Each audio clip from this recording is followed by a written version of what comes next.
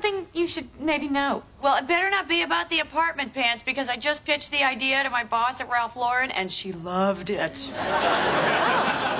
No. It's just I was with Ross and Jill after you left, and I'm pretty sure I saw a little spark between them. What? Yeah, I mean, it's probably nothing, but I just wanted to warn you that there might be something there. With Ross and Jill? Yeah. With Ross and my sister? Yeah.